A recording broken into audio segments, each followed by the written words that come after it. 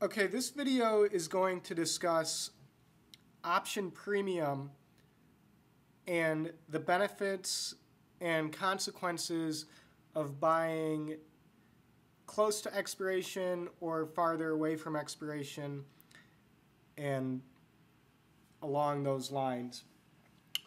Now we're looking at an option chain for SPY, the ETF that tracks the S&P 500. And we're going to use the 128 strike on SPY for the purpose of this video. So you can see SPY is currently trading right around 128. Okay, so let's take the call side first. Now, note that the options we're looking at expire tomorrow, January 6th. These are weekly options. Now, the 128 call strike is currently going for 48 cents, 48 by 49. And SPY is right around 128.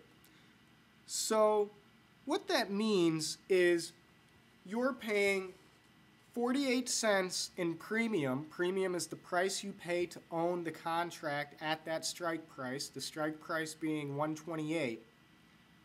You're paying 48 cents in premium to own SPY at 128 tomorrow at expiration. So essentially what you're doing is you're paying 128.50, the strike price, plus the premium that you're paying for it to own SPY at expiration tomorrow, today. Okay? So how is this going to make money? Well, you need SPY to rise, ideally, as soon as possible, because expiration is tomorrow. So if SPY is at 128 right now, and people are willing to pay 50 cents for the right to own it at 128 today, but then SPY opens up tomorrow at the same price as it is today, you're going to see a lot of premium come out of that option, because who wants to pay 50 cents for the right to own it at 128 tomorrow if it's still just sitting at 128? People aren't going to want to pay more than 5 or 10 cents. Now, what we want to show here is that right now, today, you can pay 50 cents in premium, which is factoring in about a 0.4% rise in SPY from where it's at right now. But expiration is tomorrow, so you need SPY to get above 128.50 as soon as possible, and that's just to break even. In order to really make money, you need to see SPY get up to 129 or so. But why is this favorable? Well, for SPY to go from 128 to 129 would be a 0.7% move. So if that happened, these would go from 50 cents to $1. So the premiums would rise 100%. You would profit 100% just from the premiums alone. You would profit 100% just from the premiums alone on a 0.7% move in SPY. Think about that. That's very incredible. The fact that SPY can move 0.7% and you could manage to make 100% on the option. But remember, expiration is tomorrow, so you need the move to happen tomorrow. Now, what we're going to point out when we look at next week's contracts on the same 128 strike call, they're going for $1.30. Why? Because there's more time between now and expiration. More time equals more uncertainty in the marketplace as far as where is SPY going to be. It's much easier to predict where SPY will be tomorrow than it is to predict where it will be next week, Friday. So because of that, the market is going to demand that you pay more in premium. Think of it like a loan from a friend. If they let you borrow $10 from them and you say you'll pay them back tomorrow, that's all well and good. You know, you pay them back $10 the next day and it's fine. No questions asked. But what if a week goes by and you still haven't paid them back? Or what if you don't know if you'll be able to pay them back the next day? They're going to want a little bit more insurance. So this is the equivalent of more insurance. You get another week out, you get another week until expiration, the market is going to demand more insurance because of the uncertainty. So unlike here where you're only factoring in a 50-cent increase from the current price or 0.4%, next week's 128 calls are factoring in an increase of $1.30 roughly, or a 1% rise in SPY. Because remember, 130, the price we're paying in premium, plus the strike price of 128 puts our break even at 129.30. So you need SPY by next week's expiration to be at 129.30, and that's just to break even. So the takeaway is that you pay less in premium the closer you are to expiration, but there is less time for the move you need to happen to occur. So while you'll pay less in premium than you will on next week's call,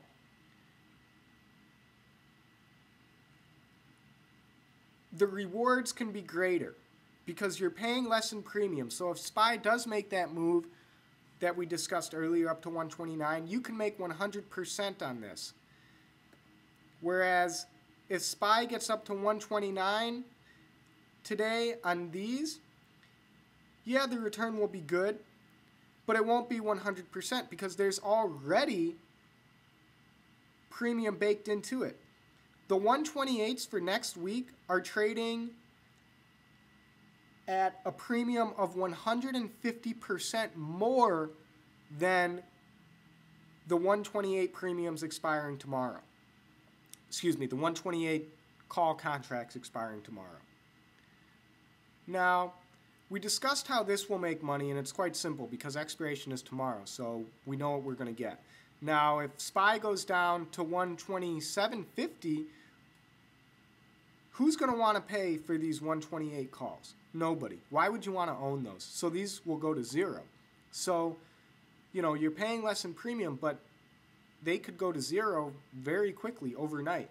Whereas these ones, since there's still a whole week until expiration, if SPY does drop to 127.50, these are definitely going to drop, but they're not going to go to zero because there's still 5 days. There's still the possibility of SPY coming back up before expiration. Now, how will these ones make the most money? If the greatest move to the upside happens farthest away from expiration.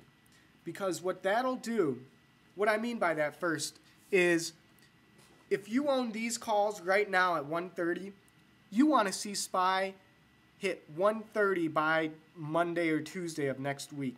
Because that would be 3 days before expiration and SPY will be uptrending, so that will allow for the uncertainty to work in your favor. Because now, instead of the uncertainty working against you, the uncertainty will be on the side of, oh, SPY is uptrending, it looks good, so we're willing to pay even more in premium for the right to own it at 128 because it's at 130. Now, again, these can go against you, though, if next week SPY hasn't moved from 128 because the premium is going to start to come out. Just like the premium has came out of these ones. You think these were at 53 cents to start the week? No. If you look,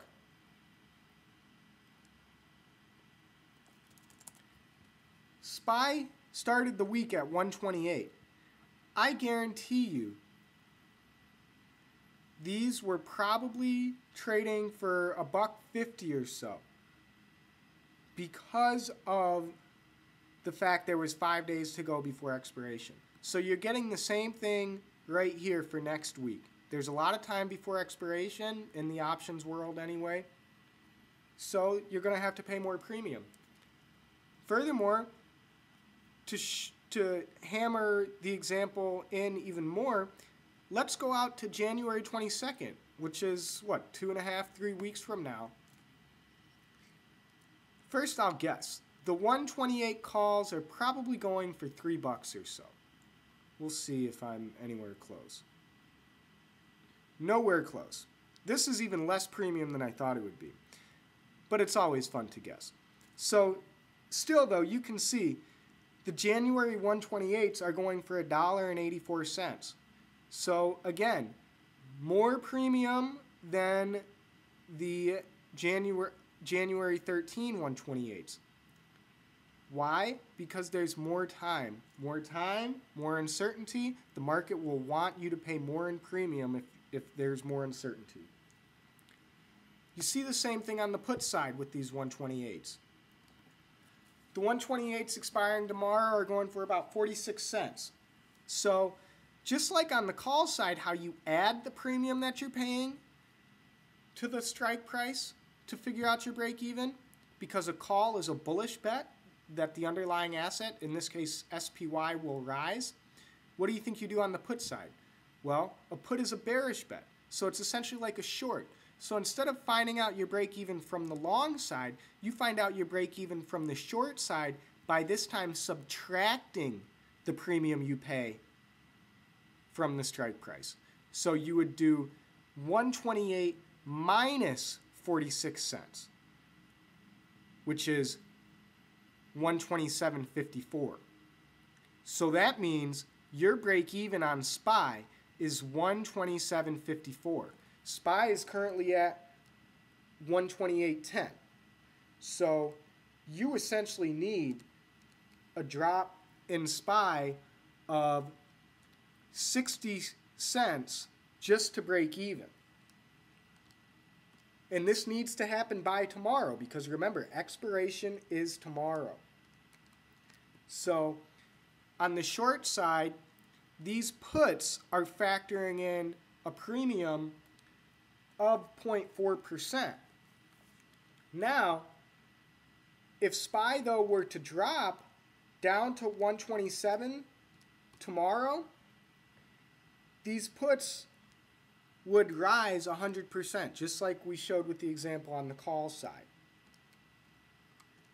So again, SPY just needs to drop 0.8% in order for these options to move 100%, which is a tremendous return. But again, we can't stress this enough. These will be at zero tomorrow if SPY is up to 128.50 or so. Because who is going to want to pay for the right to be short at 128 at tomorrow's expiration when it's clearly not going to be below 128? It's like going to check out a car today that runs perfectly and you're willing to pay $10,000 for it and you make a handshake deal, but then tomorrow you go to pick up the car and you notice it's not working so well anymore. You're not going to pay $10,000 for it. You're going to negotiate a lower price. Heck, you might not even want the car anymore, depending on how bad the damage is.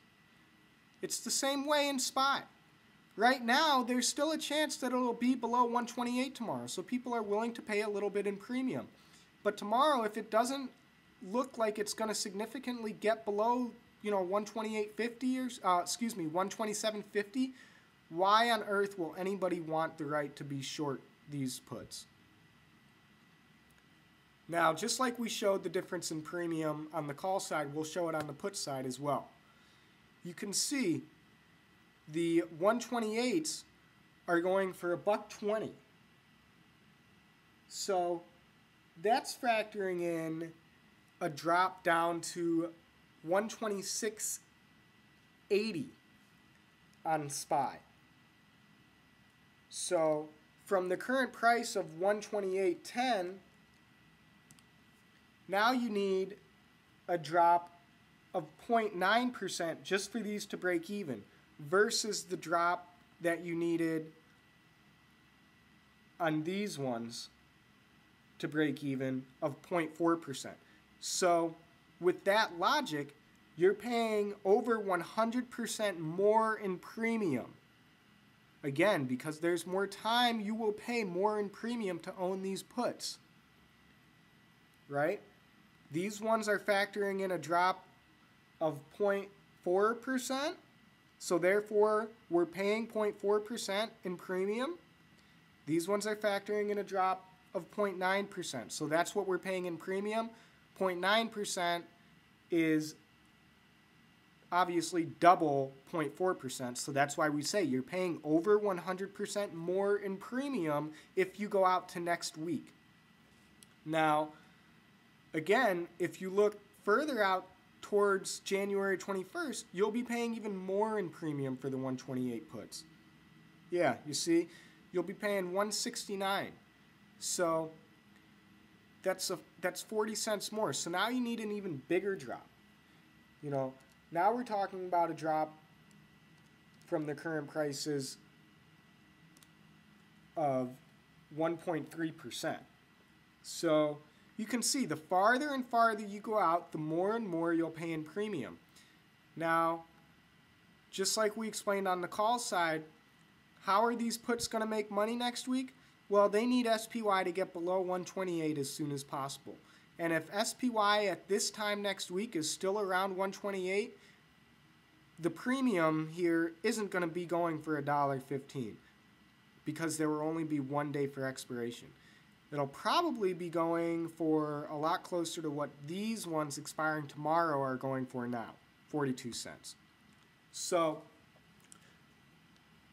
with that said, you know, we really want to emphasize the importance of understanding what you're trading relative to the move you need to happen to be able to make money. You know, SPY could drop tomorrow a little bit, but remember, if it doesn't drop significantly, these puts are not going to make money. You need to be able to factor your break even, and you do that by adding the calls to the strike price and subtracting the puts from the strike price. If you look here at the 127 puts going for 15 cents, you might say, oh, 15 cents, that's really cheap. Well, the reason they're really cheap is because the break even is 126.85. 127 minus 15 cents. SPY is at 128.17 right now. So just to break even on these ones, you need a drop overnight of 1% in SPY. So, you know, the risk reward, yeah, it might look cheap, but you need a big drop to happen really soon. And that's just to break even. Now, these would perform great. If SPY drops to 126 tomorrow, these are going to go up to $1 and, you know, return 600%. But is that really what's most likely to happen is what you have to ask yourself. It's the same thing with the 129 calls going for 18 cents. Yeah, they might look cheap, but that's factoring in an increase of, you know, 0.8% or so. After SPY's already rallied a good chunk this week. So that's why they're cheap. Now again, if SPY goes to 130 tomorrow, these are going to return 400%. But is that really what's most likely to happen? So it's really important to understand what your break-even level is and the moves you need to happen. And also understand the further you go out, the more you're going to be paying in premium, which there's pros and cons to. The pros are you're giving yourself more time for the move you need to happen, to actually happen. But the con is that you've paid so much in premium now that if the move doesn't happen, the premium is going to erode the closer and closer it gets to expiration, like we're seeing today with these puts. Look, these 128 puts are down 33 cents today. So, you know, we're talking about a decrease in these puts of 40%. SPY's flat, and these puts are down 40%. So it's just something to think about. Hopefully everybody now will find this video helpful and useful. We invite those of you watching on YouTube to come sign up at stockhaven.com and join us in our big board chat room and options chat room, where we trade options, big boards, ETFs, anything that's trading. You know, we're making money off of it. Again, the address is stockhaven.com.